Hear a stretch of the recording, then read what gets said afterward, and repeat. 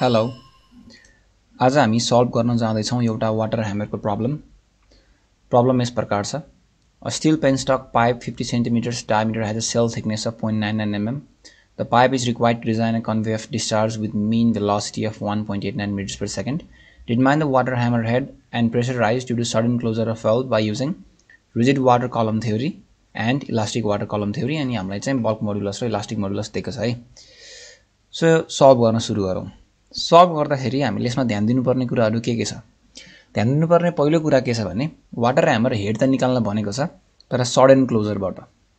So gradual closure भनेको भए हामीले युज गर्ने फर्मुला फरक पर्थ्यो सडन क्लोजरबाट क्लोज गर्दाखेरि हामीले युज गर्ने फर्मुला के छ भने PI = V divided by G by gamma 1 by K plus D by TE भन्ने छ यो फर्मुला तपाईले कुनै पनि स्ट्यान्डर्ड टेक्स्ट बुकमा फेला पार्न सक्नुहुन्छ सो सडन क्लोजरको केसमा चाहिँ एक्चुअली यो फर्मुलाको डेरिभेसन चाहिँ हामीले इलास्टिक कलम थ्योरीबाट गर्छौं र यो प्रब्लममा हामीले इलास्टिक कलम थ्योरीबाटै रिजिडको पनि हामी प्रब्लम सल्भ गर्छौं कसरी गर्छौं भन्ने कुरा म एक्सप्लेन गर्छु यो फर्मुलामा पहिला PI भनेको चाहिँ इन्क्रिज इन प्रेसर हो सो यहाँनिर तपाईलाई जुन सोधिराको छ प्रेसर इन्क्रिज हाम्रो फर्मुला युज गरेर डाइरेक्टली आउँछ सो V भनेको भेलोसिटी हो सो मीन भेलोसिटी 1.89 दिइराको छ G भनेको 9.81 हुने भो गामा भनेको 9810 specific weight of water 1 by K भनेको बल्क मोडुलस अफ वाटर हो D भनेको डायमिटर अफ पेनस्टक पाइप हो T भनेको thickness of penstock pipe E भनेको हाम्रो Young's modulus of penstock pipe नै हो है सो यो टर्महरु सबै पेनस्टक सँग रिलेटेड छ सो कसरी गर्ने भन्दा सो सुरु गरौँ आन्सर पेनस्टकको हामीलाई दिइरा छ diameter so let's say dia it is 50 centimeters so हामीले सबै कुराहरु SI मा गर्ने भएको भएर this is 0.5 meters in SI अनि थिकनेस T भनेर चाहिँ 0.99 mm मा दिइरा छ so again when we convert into metre 0.99 times into the power -3 metre हुन जान्छ अब हामीले यसमा बुझ्नु पर्ने कुरा के छ भने अब के दिनै रहेछ 2.1 times 10 to the power 3 Newton's per mm square मा दिइराको छ सो हामीले चाहिँ यसलाई कन्भर्ट गर्यौं भने मिटरमा चाहिँ 2.1 times 10 to the power 3 times 10 to the power 6 हुन जान्छ न्यूटन्स पर मिटर स्क्वायर मा है त त्यस्तै गरेर E को भ्यालु पनि लाइकवाइज मैले यसलाई डाइरेक्टली लेखे 2.1 टाइम्स 10 टु द पावर 5 र इन्टु 10 टु द पावर 6 हुन्छ mm स्क्वायर लाई हामीले मिटरमा कन्भर्ट गर्दाखेरि 10 टु द पावर -3 बटममा जान्छ अनि माथि लाँदाखेरि 6 भएर आउँछ so Newton's per metre square so this are the given information है त let's start doing the first question that is rigid water कलम थ्योरीबाट वाटर ह्यामर हेड चाहिँ कति हुन्छ अब यो फर्मुला जुन मैले यहाँ सुरुमा लेखिसके यो फर्मुलामा हामीले के बुझ्नु पर्छ भने so when we say rigid water कलम थ्योरी रिजिड भनेको चाहिँ जुन पानी फ्लो हुन्छ त्यो पाइपमा त्यो पेनस्टक पाइपमा पानी फ्लो हुँदाखेरि चाहिँ एक्चुअली हुन्छ के भने जब पानीको वाटर ह्यामर प्रेसरले गर्दा पाइपमा त प्रेसर लाग्छ अनि प्रेसरले गर्दा पाइप एक्सप्यान्ड हुन्छ अनि पाइप एक्सप्यान्ड भइसकेपछि त्यसले गर्दा हल्का टाइम पिरियडमा त फरक पर्ने हो तर जब हामीले रिजिड वाटर कलम थ्योरी भन्छौं हामीले के जुन गर्छौं भने त्यो जुन elastic modulus of pipe E छ त्यो चाहिँ एकदमै धेरै छ दैट इज थ्योरेटिकली इन्फिनिट छ जसकारणले गर्दा हाम्रो पाइप चाहिँ रिजिड छ र पाइप डिफर्म हुँदैन सो पाइप डिफर्म नहुँदाखेरि वा हामीले E को भ्यालु चाहिँ इन्फिनिट राख्दाखेरि के हुन्छ त जब तपाईले यो D/T भन्ने टर्ममा E को भ्यालु इन्फिनिट राख्नुहुन्छ यो टर्म हराउँछ राइट सो यो टर्म चाहिँ जब तपाईले E को भ्यालु इन्फिनिट राख्नुहुन्छ समथिङ बाइ इन्फिनिटी 0 हुन्छ यो टर्म हराएर जान्छ सो हामीसँग के बच्छ भने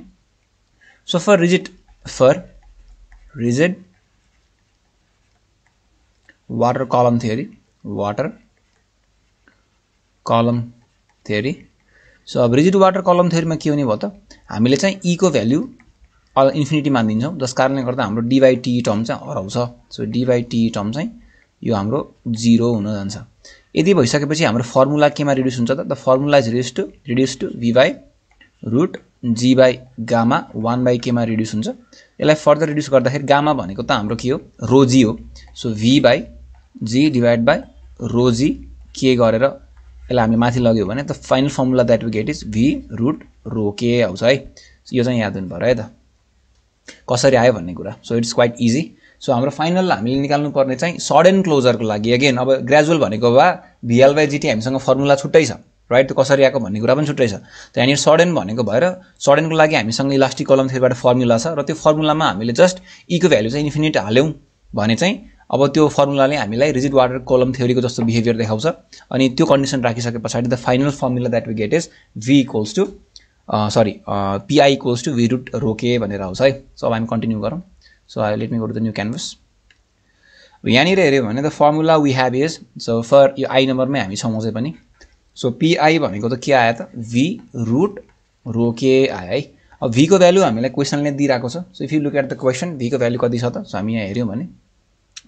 सो v को भ्यालु हामीलाई दिइराको छ क्वेशनले 1.89 दिइराको छ है त्यस्तै गरेर हामीसँग रो को value row is the density of water 1000 हुन्छ के भनेको बल्क मोडुलस एसआई मा राख्दाखेरि 2.1 टाइम्स 10 टु द पावर 9 छ so let's plug in all the values अब त्यो भएभरको सबै भ्यालु जब हामी प्लग इन गर्छौं so what do we get 1.89 square root of रो को भ्यालु भनेको 1000 kg per meter cube into 2.1 times 10 to the power 9 हुन जान्छ so when you solve this you get 2.739 times 10 to the power 6 newtons per meter square जति हुन जान्छ है त so यो हाम्रो क्वेशन नम्बर आई मा सोधेको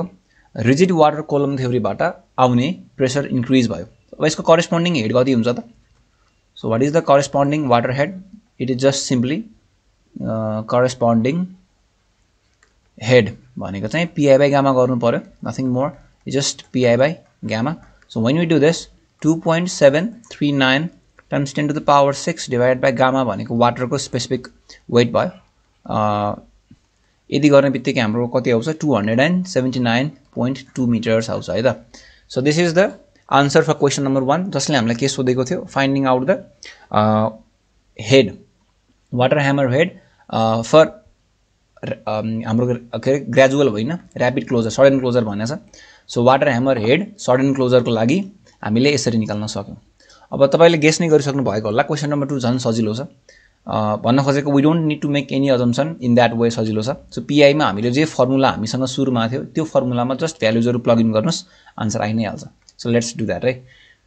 सो हेरौं question number 2 so question number 2 मा के छ क्वेशन नम्बर 2 मा हामीलाई अब रिजिड वाटर कलम थ्योरी बाटै गर भनेछ इलास्टिक वाटर कलम थ्योरी बाट गर भनेछ सो त्यसको केसमा चाहिँ पीआई भनेको हामीसँग जे फर्मुला मैले सुरुमा लेखे हामीले त्यही फर्मुला लेख्न सक्छौं फरक फरक बुकमा तपाईले यो फर्मुलाको फरक फरक भर्जन देख्न सक्नुहुन्छ but basically every book is the same सबैले यही कुरा नै गरेर फर्मुला यही नै हो यसलाई एक्सप्रेस गर्ने तरिका कसै कुनै बुकमा फरक तरिकाले हुन सक्छ अब यसमा हामीले जस्ट भ्यालु प्लग इन गर्ने हो सो v को भ्यालु हामीलाई थाहा छ 1.89 हुन्छ है जो क्वेशनले दिइराको छ v भनेको त्यो मीन भेलोसिटी भयो g भनेको 9.81 नै भयो गामा भनेको 9810 हामीलाई थाहा नै छ सो अगेन 1/k k को value 2.1 times 10 to the power 9 सबै कुरा एसआई मा राख्नु पर्यो अनि हाम्रो डायमिटर भनेको 50 सेन्टिमिटर दिइराको होला त्यसलाई मैले मिटरमा कन्भर्ट गर्दाखेरि 0.5 भयो लाइकवाइज थिकनेस 0.99 mm मा दिइराको थियो mm लाई हामीले मिटरमा कन्भर्ट गर्नको लागि 10 टु द पावर -3 ले मल्टिप्लाई गर्नु पर्यो अनि प्लस e को भ्यालु पनि दिइराछ e को value 2.1 times 10 to the power 11 हुने भयो है so this is it so यही नै हो यसलाई ब्र्याकेट क्लोज गरौँ यसरी राखौं सो जब हामीले यो हिसाब गरेर answer निकाल्छौं we get so 1.113 times 10 to the power 6 Newton's per metre square आउँछ है त सो इलास्टिक वाटर कलम थ्योरी बाट हामीले प्रेशर यति निकालेको छौं अनि तपाईले ख्याल के गर्न सक्नुहुन्छ भने इलास्टिक वाटर कलम थ्योरी बाट त प्रेशर कमाइराछ अनि यो एक प्रकारले सेन्स पनि दिन्छ नि भन्न खोजेको यदि तपाईले कुनै पनि हार्ड अब्जेक्टलाई प्रेस गर्नु र एउटा डिफर्मेबल अब्जेक्टलाई प्रेस गर्दाखेरि डिफर्मेबल अब्जेक्टबाट त हामीले के फिल गर्छौं भने त्यहाँनिरबाट रियाक्सन जुन आउँछ त्यो कम आएको जस्तो फिल हुन्छ एनर्जी उसको डिफर्मेसनमा युज अप हुन्छ नि त जस्तो यो कुरा चाहिँ के रे हाम्रो त्यो ढुङ्गाले हान्दाखेरि सिसा फुट्छ तर के टेनिस बलले हान्दाखेरि फुट्दैन भने जस्तै हो के जुन प्रेशर हामीले इन्क्रिज भएको देखिराको छौं उता रिजिडको केसमा चाहिँ त्यहाँनिर पाइप डिफर्म हुन पाएन जस कारणले गर्दा रियाक्सन बढी आएको कारणले गर्दा चाहिँ प्रेशर बढ्यो तर यहाँनिर के छ इलास्टिक कलम थ्योरी जब हामीले युज गर्यौं हाम्रो प्रेशर किन घटिरहेको छ भन्ने कुरा चाहिँ because the pipe is now expanding जसले गर्दा अलिकति एनर्जी पाइपले पनि युज गरिरहेको छ जसले गर्दा चाहिँ हाम्रो हेड घट्यो है सरी प्रेशर घट्यो सो करेस्पोन्डिङ अब यसको हेड निकाल्न त हामीलाई समस्या छैन सो किनभने पीआई यदि छ भने यसको करेस्पोन्डिङ हेड निकाल्न डिवाइड बाइ गामा मात्र गर्नु पर्यो दैट इज अल त्यो भन्दा बढी हामीले खासै गर्नु पर्ने छैन सो इक्विभ्यालेन्ट हेड कति आउँछ त सो इक्विभ्यालेन्ट हेड चाहिँ equals to pi by gamma हुन जान्छ अघि जस्तै सो पीआई हाम्रो 1.113 टाइम्स 10 टु द पावर 6 थियो डिवाइड बाइ गामा फेरि 9810 छ यसलाई हामीले 113.5 मिटर जति आन्सर निकाल्छौँ। सो द्याट्स इट है त, यति नै सोधेको छ क्वेसनले। Thank you for listening, by.